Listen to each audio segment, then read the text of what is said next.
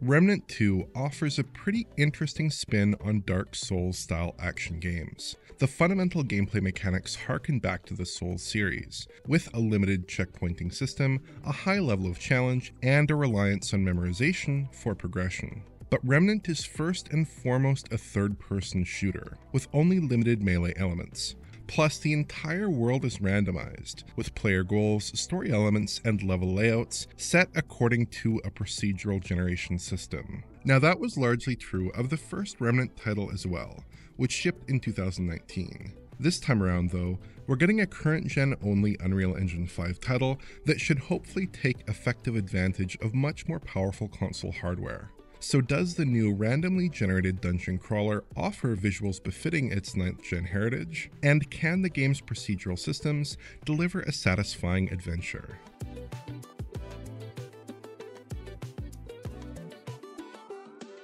Remnant 2 makes a great first impression. The game's tutorial area offers a brief glimpse of a Last of Us style post-apocalyptic city, which offers some satisfying visuals. There's some excellent artwork here, especially in the rundown subway area bathed in scarlet light. Detail levels and lighting setups conspire to create a compelling, very lived-in environment. Few titles can rival this kind of geometric density, and the artwork looks very pleasing. As I progressed further into the game though, and reached the first main area, called La Somme, the visual outcomes were more mixed. This location was a dark, 20th century city, and looked much more plain than the rich tutorial area that preceded it. Lighting here tended to give everything a bit of a grayish sheen, without especially compelling indirect illumination.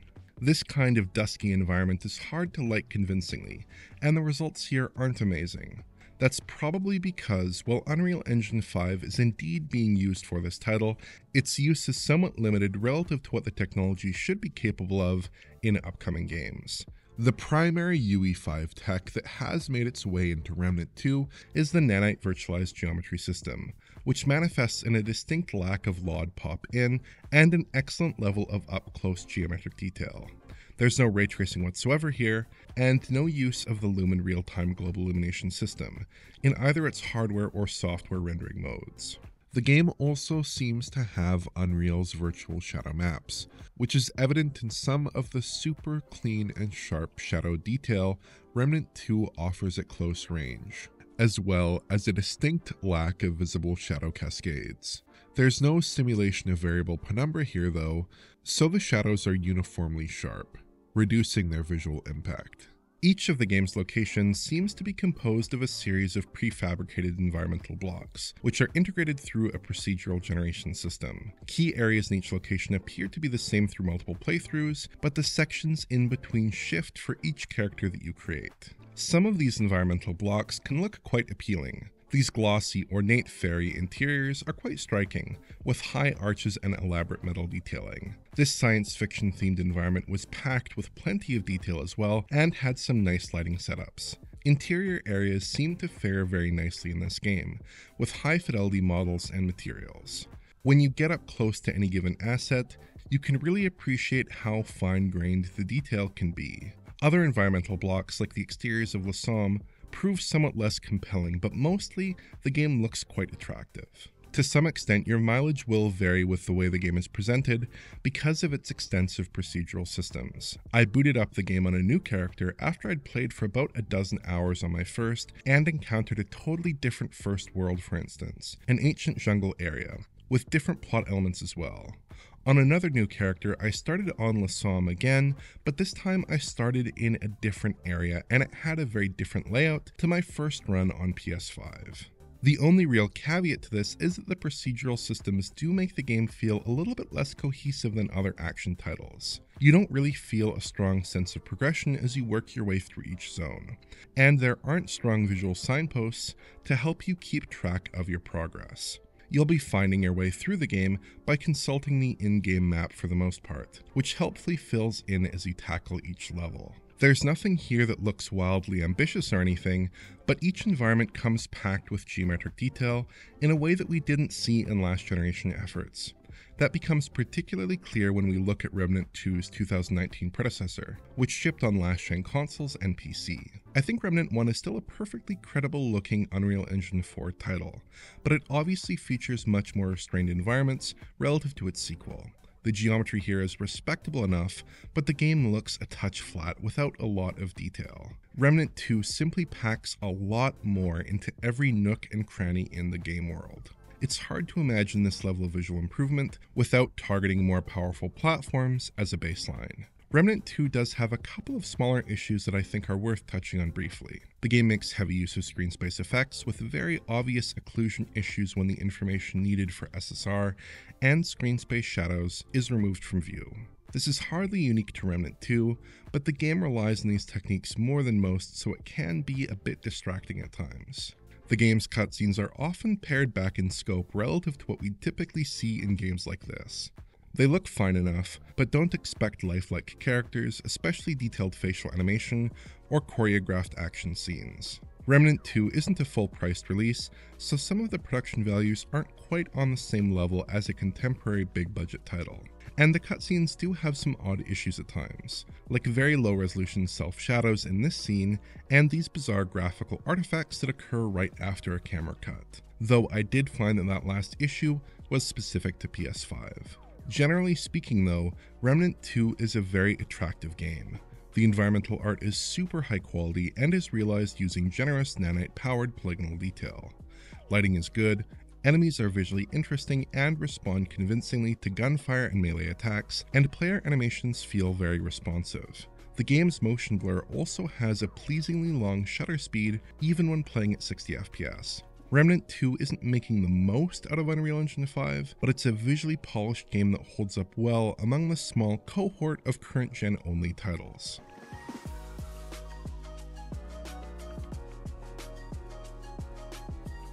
Remnant 2 ships with 3 visual modes on PS5 and Series X. A quality mode targeting 30 FPS, a balanced mode targeting 60 FPS, which is how we've showcased the game thus far, and a performance mode that apparently targets an unlocked frame rate according to the game. Interestingly, these modes mostly differ in graphical features, not as much in perceived resolution. The quality mode has substantially denser foliage than the other 2 mode options. Screen space reflections are more detailed and coherent even at a distance. Shadows are higher resolution, with less breakup and artifacting. It seems like there are a range of little tweaks here and there, probably corresponding to one Unreal Engine preset level higher when you step up to the quality mode. The balanced and performance modes look just about identical on the other hand, with little to separate them in still shots. But when you start moving the camera, the performance mode runs with full screen tearing at all times, which is pretty annoying here. Unfortunately, counting a comprehensive range of rendering resolutions isn't really possible here. The motion blur can't be toggled off at the moment, making it hard to find a raw edge during gameplay. Plus, cutscenes make extensive use of post-process effects like depth of field that can render them hard to count. I was able to count out a number of shots though, and I do have some handle on how the game renders. On PS5 and Series X, the quality mode renders out at about 1296p or so generally speaking. Balanced goes down to just above 720p at about 792p on average, and the performance mode goes down to a 720p resolution typically. Dynamic res does appear to be in play here in the quality and balanced modes, with the performance modes seeming to stick to that 720p figure. But the balanced and performance modes, and possibly the quality mode as well, seem to upsample to something in the vicinity of 1440p from those lower internal resolutions. When we compare to PC at native 1440p here, we get a very similar detail level in still shots. Initially, I suspected FSR2. But the artifact patterns on PC using FSR2 are very noticeable and distracting, and look nothing like the artifact patterns on console, which are much less noticeable. So I suspect we may be looking at Unreal's temporal super resolution here, though it's hard to be certain.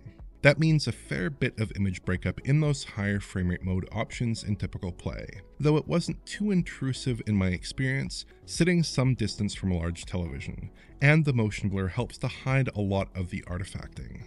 In stills, all the modes look just about identical in image quality, though in motion the quality mode delivers a more stable image. Series S looks a lot like the other two consoles. We're getting just one mode here, which operates with similar visual settings to the other console's balanced modes. In terms of resolution, Series S is rendering at about 900p internally, but unlike the other machines, this is getting upsampled to 1080p, so the final resolve is substantially less detailed. Plus, the Series S version runs at 30 FPS and without any form of motion blur, so the image can look a bit choppy and somewhat aliased at times.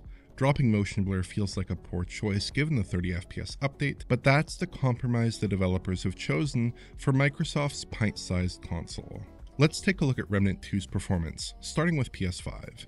The game's balanced mode is the default option and aims for a full 60 FPS, with VSync enabled. Now it does manage to hit 60 most of the time, with a fast and fluid response in general gameplay, but it's far from perfect. Dips down to the 50s and 40s are possible depending on the environment, and at worst we can actually end up in the 30s. This doesn't seem to vary all that much according to the on-screen action, but it does get a lot worse in some areas. This science fiction themed laboratory seemed to cause the worst problems in my gameplay, with a relatively poor performance level. Cutscenes can also drop pretty badly at times. The quality mode aims for 30 FPS instead, which predictably proves a bit easier to hit. The only real drops from 30 FPS in typical play come down to occasional single dropped frames, with the recorded frame rate usually at 29 FPS. I did find one spot in the aforementioned lab area where the game buckled a bit harder, but it's an outlier for sure.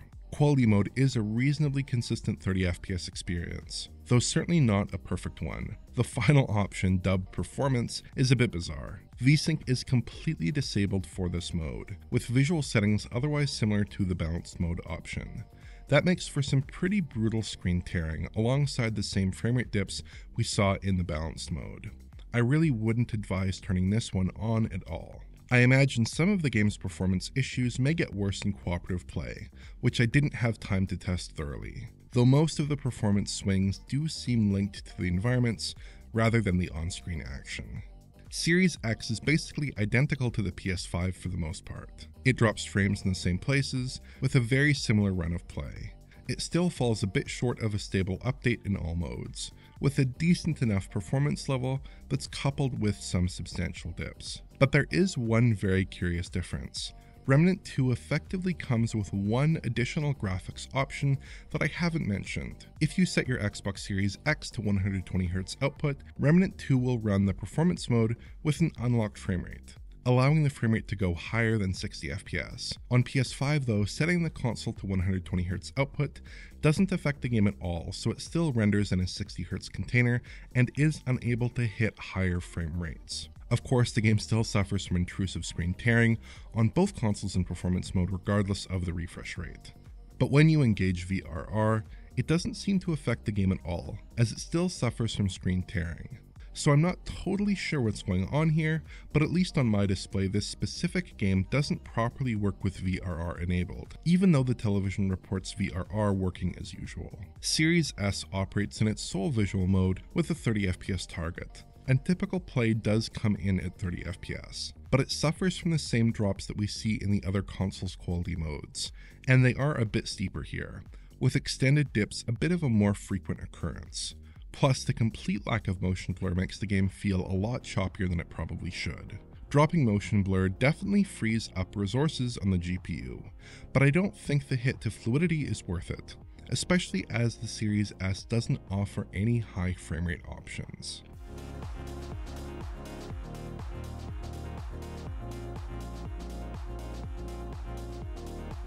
Remnant 2 is a great looking game.